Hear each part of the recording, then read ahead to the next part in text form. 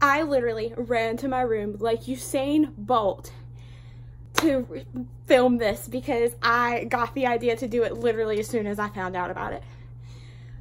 I'm out of breath, but I am going to review, well, respond to ARTV reviews of Chase Atlantic's Phases album. My name is John, and it's time for another episode of Rock Gone Wrong, Chase Atlantic Edition. Their new record, Phases, just dropped, and their label was practically begging me to cover this. 5 emails in total. Here's a couple for proof. Hold on. I have to read these because I'm curious, because I'm like, what? Okay. Skipping over this. There, about a month and a half before this record even came out, they started sending it to me. So, hey, Madden Company over there, if I'm not actually a music critic, then why the hell is your team sending it to me? Rock Gone Wrong is not the right term for this episode, but it's the closest that I can get because I'm not going to make an episode called Dark Alternative R&B Pop Meets Occasional Hip Hop and Rock Gone Wrong. It's just too complicated. They don't really have a genre, but go on. Genre's dead. I'm gonna be that fan. For a mental image of what their music sounds like, imagine if you hotboxed the Supreme store with a Juul and made music after listening to nothing but The Weeknd in the 1975 for months on end. Out comes Chase Atlantic, not so fresh from the oven. The Weeknd is... To be fair, my mom once said that listening to their music was the equivalent of walking into a Zoomies, so you're wrong. Just kidding. Like, for real.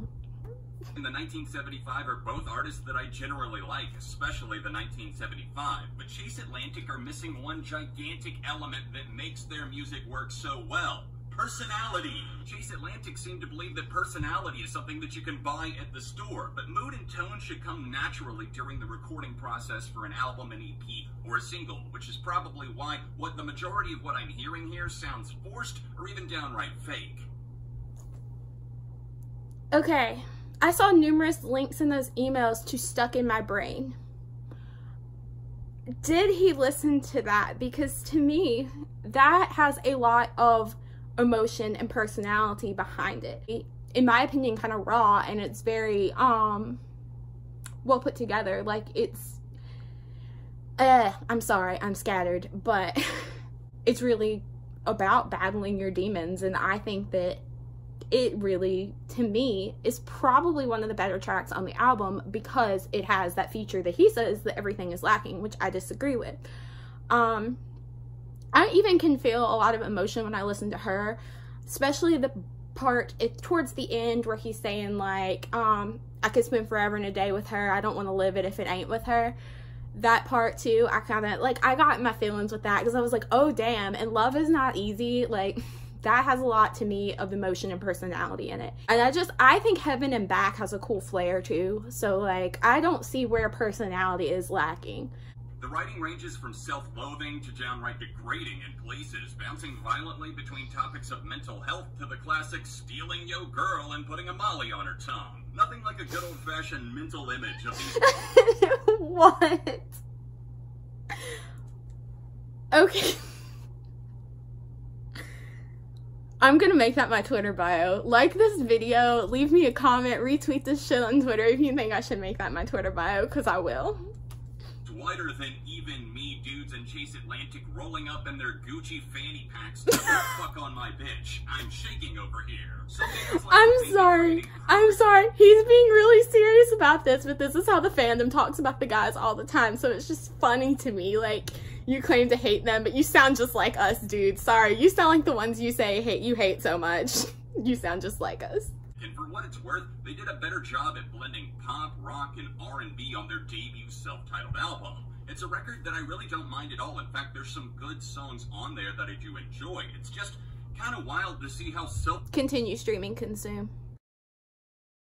A bit backwards, it seems, with their image and lyrics feeling like the perfect blend of a try-hard, relatable fuckboy next door that also might have feelings and could listen to you talk for hours about life under the bright light of an aesthetically pleasing neon sign.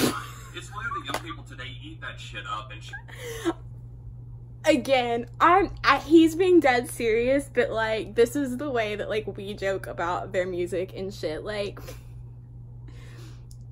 I feel like he went from like talking about how horrible we were to being like, you know what, I'm gonna go through their Twitters, I'm gonna steal all their stupid jokes about this band. Continue. Illustrious instrumentals work their hardest to make this album have some sort of shine or dazzle to it, but it falls short nearly at every turn. Play low-key sax solos that feel about as human as Buzz Lightyear.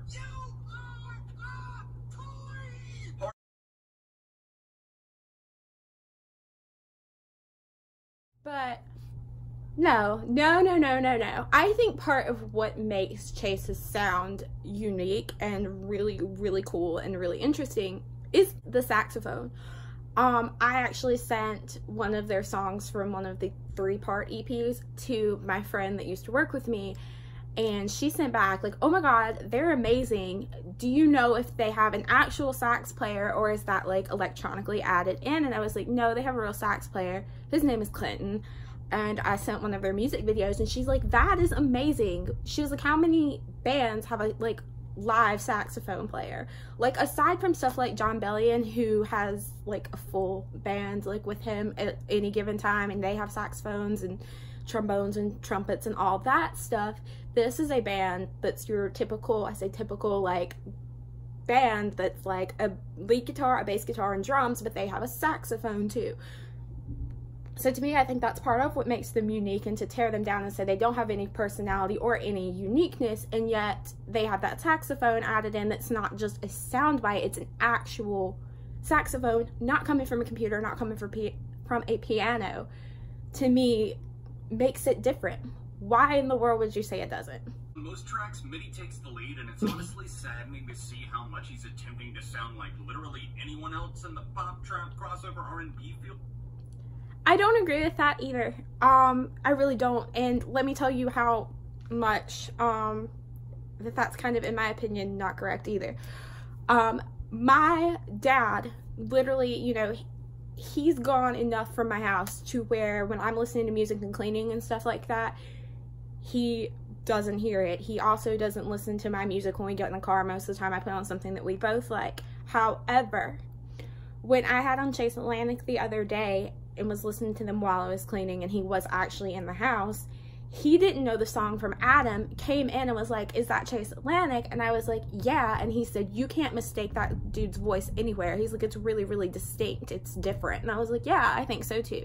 So for a 50-something-year-old man who doesn't know anything about this band outside of his daughter's in love with them and goes to see them all the time, to know what they sound like without knowing their music at all, kind of, to me, says something more than just, oh, he tries to sound like everybody, because if he tried to sound like everybody, he wouldn't know who that was from Adam. Her is a really solid banger that calls back to what I did like about their first record. The spacey atmosphere works really well to drive Heaven and Back, pushing more of a synth pop agenda musically, which works a lot better for the vocals.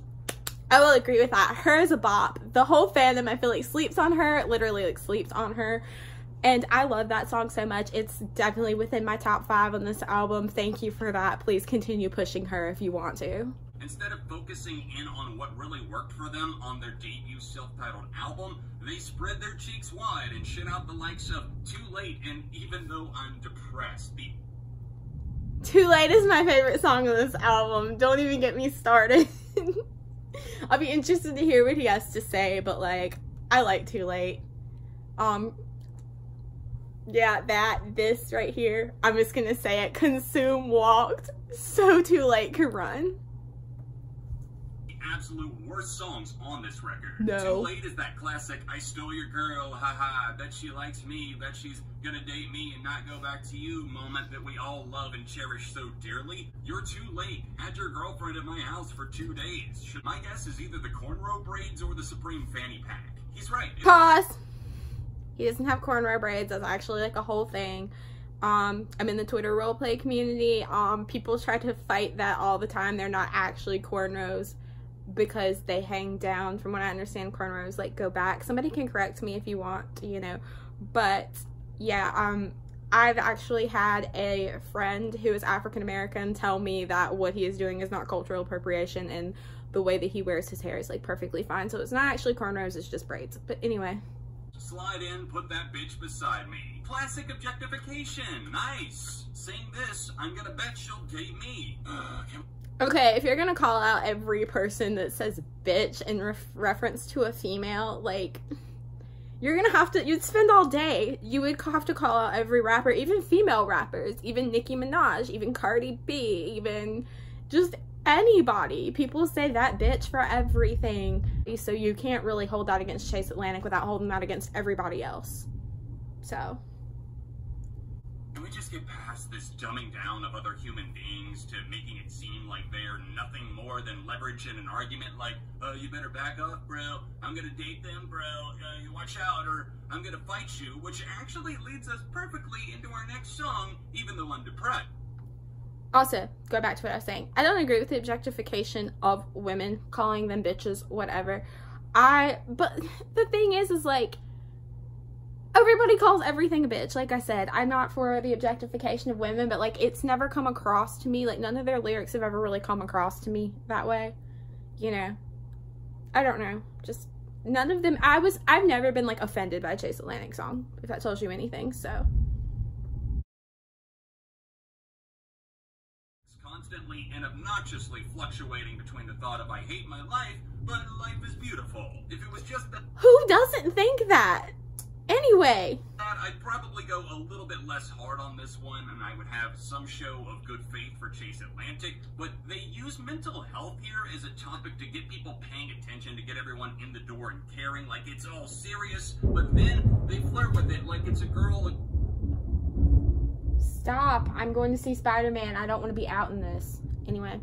Across the bar that possibly just winked at you, but you know that they probably didn't. Things cross a line in the second verse where I'm really confused. What? Okay, I'm gonna back up. Because I'm confused. Very confused. Here is a topic to get people paying attention, to get everyone in the door and caring like it's all serious, but then they flirt with it like it's a girl across the bar that possibly just winked at you, but you know that they probably didn't. Things cross a line. Take a shot for every time a music critic tells, or music YouTuber, whoever, anybody who critiques music, takes somebody singing about mental health and says that it's, you know, for promotional purposes, or it's for, you know, corporate purposes, or it's to sell or whatever, or to appeal to a certain audience. Like, ugh. I hear enough of that in the 21 Pilots fandom, but this is not, yeah. I don't take it as that either. Again, I'm somebody with mental illness. I have an anxiety and depression diagnosis. I didn't find this to be offensive. If anything, I was like, yo, same. Like, life sucks some days and I hate it, but more times than not, it's beautiful, so. You're taking care of your mental health by punching anyone that might say something to you? No wonder this asshole reminds me so much of Ronnie Radke. Oh, no. No. Ronnie Radke is a sexual predator and an asshole. Mitchell Cave is so nice and is, yes, he said to drag you on Twitter, but that's after you kept coming for us. He's not going to put up with you coming for his fans, and that's just what it is. Never compare Mitchell Cave to Ronnie Radke, because they are not the same person.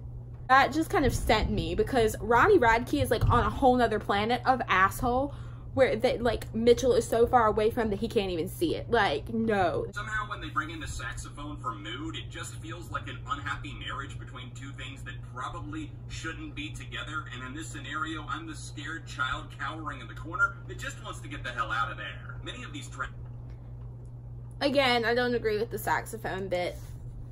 If I knock my phone over, I'm gonna scream. Anyway. This almost certainly will secure itself a spot on my year-end worst list. Now, if you've made it... Okay, you can have your opinion. You're free to have it. It's a free country. I'm sorry, it keeps falling. Anyway, you can have your opinion, what have you. But to me, I might like leave this. I'm just gonna like say this real quick, but I'm gonna like close up my thoughts in a second.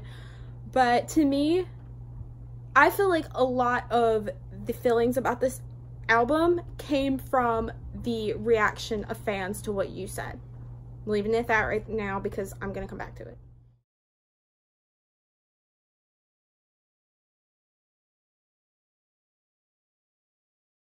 phases and then this and this and this guy's irrelevant, who asked you, everything like that. Well, first of all, who asked me? The band's fucking management team reached out to me many times, as I said already. People are going crazy on me, including like the band's representation, like Josh Madden, who works for Madden, the label that they're a part of. Because yes, they were awful, yes, they kept pushing my buttons, and I just kept pushing the buttons back, as in mute and block. And the button here that I'm talking about was MIDI from this band. Wait. You kept pushing the buttons, as in mute and block. Yes, you muted and blocked a couple people from the fandom. However, you pushed buttons back. You kept coming back at us. You kept coming back at us and like arguing with us.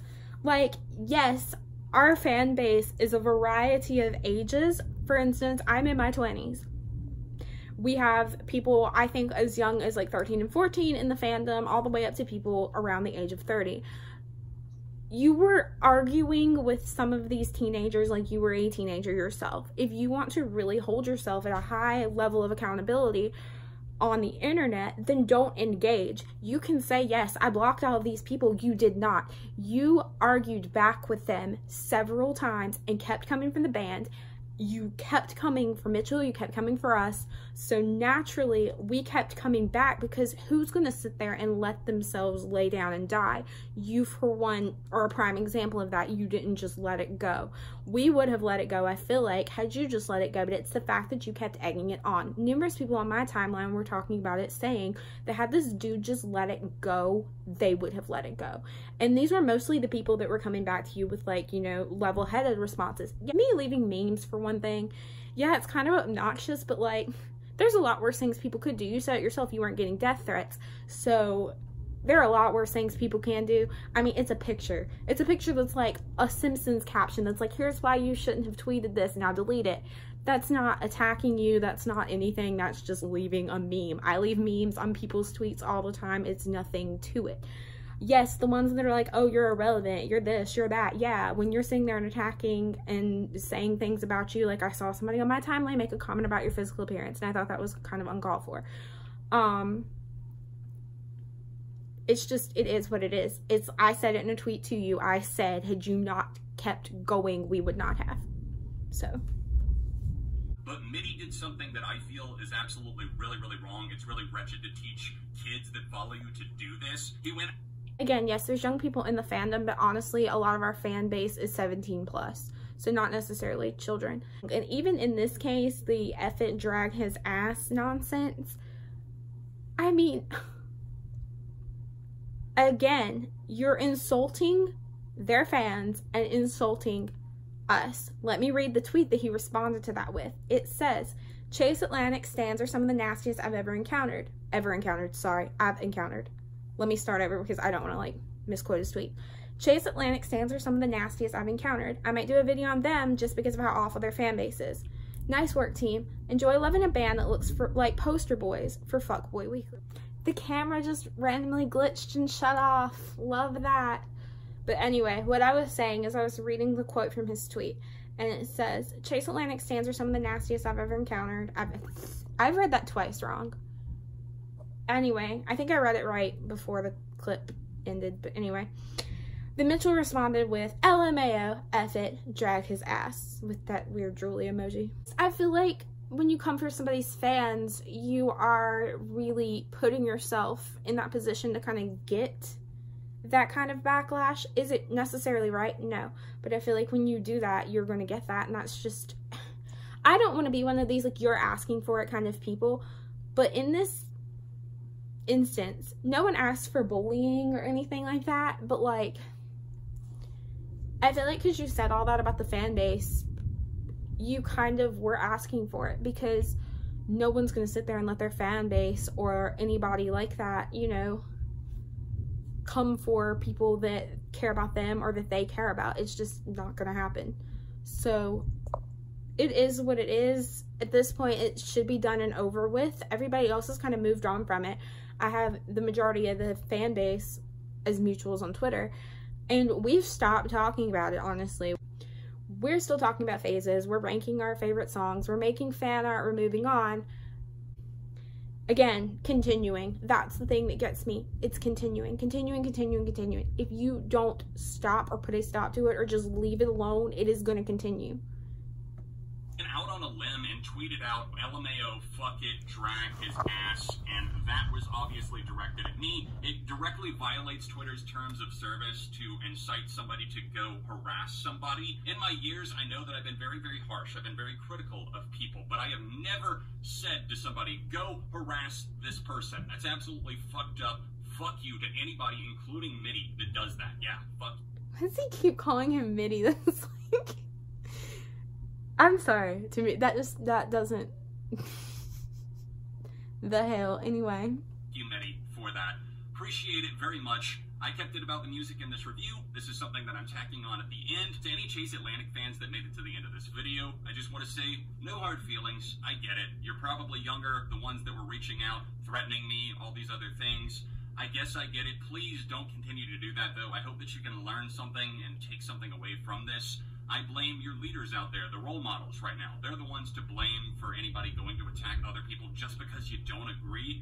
And again, at the end of the day, I mean, people are like, who are you? Who are you to send this? Well, I'm a successful music critic. I can stand up on my own 2 feet and say that. And honestly, I was sent this record from their very labels. So maybe you should talk to them next time before you're wondering why I'm bothering to listen to their music. Thank you so much for watching this video, guys. Okay, final thoughts. Basically, I don't think he made it sound like the entire fan base was coming after him when I know that they weren't. I went on there and looked through them, and yes, there were some that were just like, oh, he's irrelevant, like, who is he? We didn't know who you were. Sorry, like, we didn't know who you were. I don't know. I mean, I listen to like music reviews and stuff like that on YouTube, but you've never come up before. I didn't know who you were. That's why I had to look. I literally went on your profile, scrolled through, and saw like what all you did, and I was like, oh, okay, this dude's a critic. And I clicked on the tweets and read through them, and there were some that were very, you know, kind of, there were some rude ones, but there were also a handful of them that went through and discussed like why they thought your opinion was incorrect and why they thought and why what you said was not very true. But while there was a bunch of hateful ones, there were also ones that were just saying that you weren't correct and that they wanted to correct you and they wanted to tell you their perspective in a kind of respectful point of view. Let me, because I pulled this up from your Twitter actually. Let me see. Where is that first tweet at? Because like I reply, let me see, I can put my name in and I can, like, for this is the only commentary that I put towards this. I said, you came for his appearance and his fans, and you expect him to just take it. Use your head, dude. Good luck reviewing their music in your video and in the future, just so you know, in the future, because I'm sure you'll peep back in to see what's going on next time they release something, just because that's what somebody that does what you've been doing does. Because no matter what you say, you're gonna be the one that's not taken seriously, and due to this, you'll just look butthurt. And roughly, I think you gave it your own thoughts, and I think that your review is very thorough, and I think that, it's just falling, it's irritating me. Anyway, I think your review is pretty thorough, and I think that it covered the bases, but I think that there were some elements that were very much so kind of skewed by what the fans did and what you think of the fandom, because I, for one, have issues with musicians that I base off of the fandom. I clearly am an example of that. I can understand why that would turn you away from Chase's music, but just know that we are not all like that. Most of the comments and stuff were probably, I mean, just know that we're not like that. Not all of us anyway. And two, I think a lot of the comments that were left, the memes and stuff, got misconstrued. I think you took it as us attacking when really we were just trolling, which I get. And I know you mentioned like, oh, it's just, you know, annoying. But yeah, that happens. That's Twitter. I mean, people do stuff like that. But I do agree you shouldn't be attacked. I do agree that it was wrong, whoever did choose to attack you from our fan base, and I apologize on behalf of them. But all in all, I think a lot of this could be resolved just by dropping it. And I wanted to just respond to this because I thought it was ridiculous, and this is my last say on it. But I don't think that this is going to end, sadly enough. I mean, I am putting out a video about it, which is, I know, contributing. I won't like say that it's not, but I wanted to kind of give my full kind of take on the whole situation, and on top of it, respond to your review and kind of see what you said. I did think it was pretty funny at times because you did in fact sound like how we talk about the guys. So I mean, I don't know if you went through our pages and were just kind of like trolling through, but yeah, I did want to read through, I did want to respond to it, but at the same time, you know, I know that it's contributing. But yeah, because this is out, it's not going to die. It's going to continue. I think what you said about, well, now I'm definitely going to do a video on them because of their fans, just added fuel to the fire. At this point, if I made a comment about fans of a band or a band in general and I got backlash, I would just let it go and move on with my life. You gave your thoughts on this album on Twitter, as you said, as you did. I think Phases was a good album. To me, I think my heart will always hold on to the self-titled album. It's one of my favorite albums ever. It holds a lot of my favorite songs on it from the band. I have a tattoo of lyrics from one of the songs on my arm, and yeah, I think I will always hold on to that, but I really like Phases, and I can't wait to hear it live because that's what changed a lot of my opinions about the older songs. Not like older, like way back into like the metal about era, no, but like these songs from self-titled, I ended up growing to love that album that much more after I saw a bunch of the songs performed live. So I'm excited to hear Phases live eventually, so they've got to come back to North Carolina. But yeah, that's just kind of it. If you want to follow me on my socials, they'll be down below. I haven't filmed a video in a while, but I had to jump on to like say this. So yeah, bye. Also, this is a side note recorded later. Stream Phases by Chase Atlantic, Spotify, Apple Music, wherever you listen to music. Go get it. Go on their website and buy the physical CD, record, whatever. I actually think that's sold out, so you can't do that, but please stream this album because that's amazing, and the boys worked really hard on it, and yeah, they deserve all the love in the world, so please go stream Phases.